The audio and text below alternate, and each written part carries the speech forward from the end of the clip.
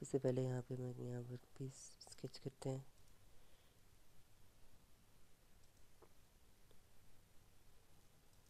एक corner rectangle बना लेते हैं।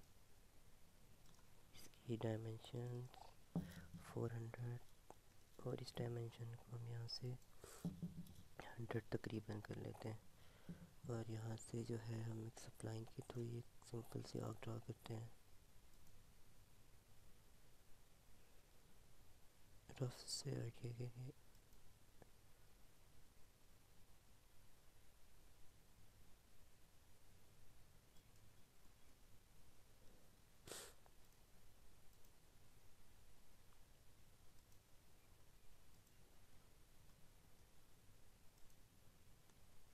इसको एक्सट्रूड कर रहे थे ऑलमोस्ट 100 250 पे इसको हम एक्सट्रूड कर लेते हैं।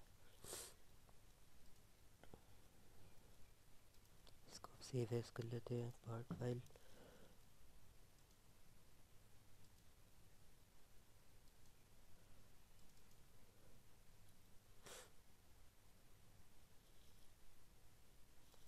वर्क पीस के नाम से इसको यहाँ पे सेव कर लेते हैं। अब हम यहाँ से जाएंगे मैन्युफैक्चरिंग टैब में।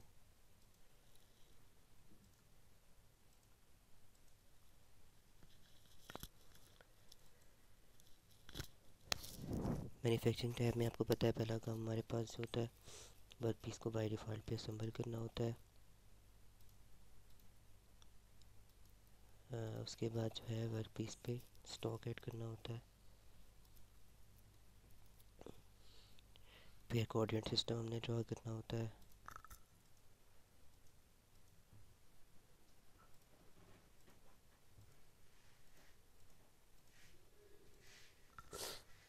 इसके बाद हम लोगों ने वर्क सेंटर पे यहाँ से मिल डिफ़ाइन करना है। ऑपरेशंस में यहाँ कोऑर्डिनेट सिस्टम सेलेक्ट कर लेंगे। क्लियरेंस में जो प्लेन टाइप करके टॉप सरफेस से 10 का हम डिस्टेंस कर देंगे। यहाँ से हमने इसको ओके कर दिया। कटिंग टूल्स रहेगी। कटिंग टूल जो है हम इसे बाय डिफ़ॉल्ट पे रखते हैं। फिर हम जाते हैं मिल के अंदर। अब हमारे पास ये 3 चीज़ें हम मिल के लिए क्रिएट कर सकते हैं। या तो हम मिल विंडो कर सकते हैं, मिल वॉल्यूम कर सकते हैं, या फिर हम लोग मिल सरफेस कर सकते हैं। तो ये तीनों तरीके से हम कर सकते हैं। पहले इसी को हम मिल विंडो के थ्रू करते हैं। मिल विंडो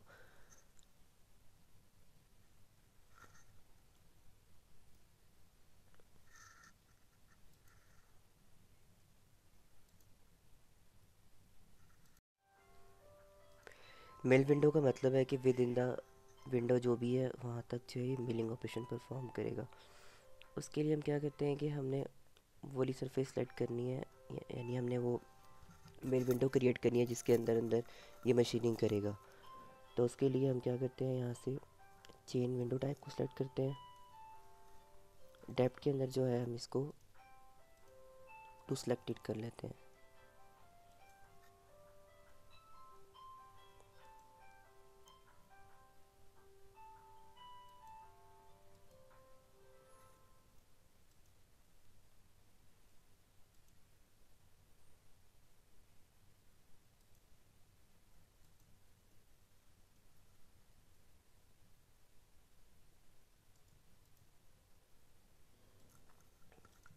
इसको हम ये फर्स्ट टैब है शटल वाला, इससे हम इसको करते हैं कि पहले हम इसकी टॉप सरफेस को सिलेक्ट कर लेते हैं और फिर यहाँ से जो है हम इसकी डेप्थ के अंदर जाके टू सेलेक्टेड के अंदर इस वाली सरफेस को हम सिलेक्ट कर देते हैं। यहाँ से हम इसको ओके करते हैं। अब जो मिल विंडो क्रिएट किया है इस जगह पे हम वॉल्यूम मिलिंग करना चाहते हैं। उसके लिए हम क्या करेंगे, वॉल्यूम रफ मिलिंग पे जाते हैं। टूल हमने जो ड्रॉ किया था उसको सिलेक्ट कर लेते हैं। रेफरेंसेस के अंदर मिल विंडो को इसने जो है यहाँ पे सिलेक्ट कर लिया है। पैरामीटर्स जो हैं आपको याद है हमने इसको 100 रखने का कहा था। स्टेप ओवर हम 6 ही रहने देते हैं। मैक्सिमम डेप्थ जो है हम इसकी 2 तक रख लेते हैं। स्पिंडल स्पीड जो है हम इसकी 2000 रख लेते हैं। यहाँ से इसको बाकी सारी सेटिंग वही रखते हैं। इसको यहाँ से हम ओके कर देते हैं। फिर यहाँ से हम इसका जो है टूल पाथ देख लेते हैं।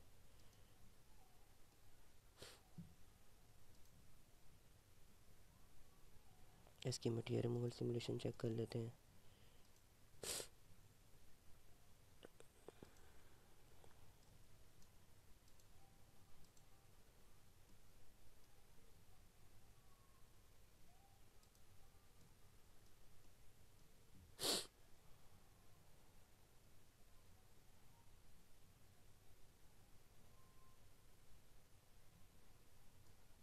ठीक है, तो आपका जो है इस नाम ने विल विंडो क्रिएट की थी जिससे हमने इस वाले मशीनिंग ऑपरेशन को परफॉर्म किया।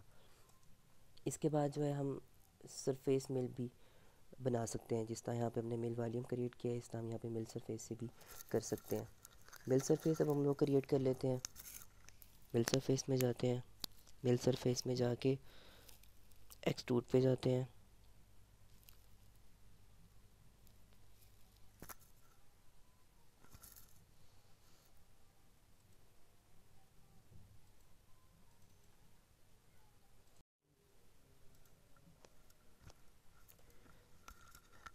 अब हम यहाँ पे नया फीचर क्रिएट करेंगे, सरफेस मिल वाला।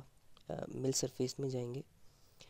मिल सरफेस के अंदर हम एक्सट्रूड वाली कमांड में जाते हैं। एक्सट्रूड में पहले हमने स्केच डिफ़ाइन करना होता है। यहाँ पे हम स्केच को डिफ़ाइन करते हैं और यहाँ से हम रेफरेंसेस में इस वाली कर्व को सिलेक्ट कर लेते हैं। यहाँ से क्लोज़ करते हैं इसको। फिर यहाँ पे हम जाते हैं प्रोजेक्ट के अंदर और इस वाली कर्व को सिलेक्ट कर लेते हैं। इसके बाद इस वाली कर्व को हम एक्सट्रूड कर लेते हैं, ऑप्शंस टू सिलेक्टेड, और फिर हम इसको यहाँ तक एक्सट्रूड कर लेते हैं। इसको यहाँ से हम ओके करते हैं। ये हमारा डिफ़ाइन हो गया। ठीक है, तो अब हमारे पास जो भी ऑपरेशन होगा वो इस वाली सरफेस पे होगा। तो इस वाली सरफेस पे जो है अब आप सरफेस मिलिंग ऑपरेशन डिफ़ाइन कर सकते हैं। यानी मिलिंग में जाके हम यहाँ से सरफेस मिलिंग ऑपरेशन परफॉर्म कर सकते हैं। फ़िलहाल इन फीचर्स को डिफ़ॉल्ट पे रखते हैं। यहाँ से हम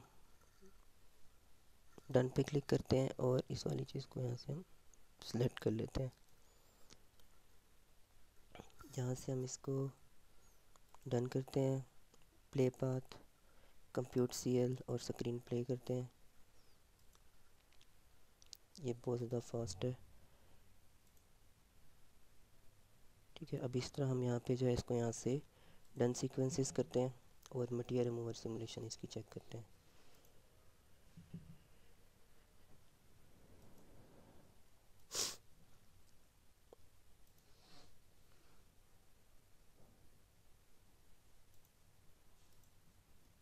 ठीक है, तो इस तरह आप फेस मिलिंग ऑपरेशन दोनों तरीके से कर सकते हैं। आप सरफेस मिल के थ्रू भी, यानी कि आप मिल सरफेस के थ्रू भी कर सकते हैं और मिल विंडो के थ्रू भी इसको हम कर सकते हैं। मिल वॉल्यूम वाला जो कॉन्सेप्ट है वो मैंने रफ़ वॉल्यूम मिलिंग के अंदर बता दिया। तो ये हमारे पास तीन तरह के मटेरियल रिमूवल ऑपरेशंस जिससे हम पहले डिवाइड कर सकते हैं कि यानी कि जिस मटेरियल को हमने रिमूव करना है उसको हमें ड्रा करना पड़ता है इसके अंदर, उस सरफेस को या जिस वॉल्यूम को, मिल वॉल्यूम के अंदर क्या है, हमने जिस वॉल्यूम को रिमूव करना है वो हमें सारा ड्रा करना पड़ेगा। मिल सरफेस के अंदर हमें वो सरफेस ड्रा करनी है जिसके ऊपर हमने मिलिंग ऑपरेशन को परफॉर्म करना है। मिल विंडो के अंदर क्या है कि जो विंडो के अंदर अंदर जो क्लोज ज्योमेट्री होगी उस सारी सरफेस को ये मिल कर देगा। तो ये तीन हमारे पास जो है तीन मिलिंग सरफेसेस हैं जिनके थ्रू हम ये सारे ऑपरेशंस परफॉर्म करते हैं।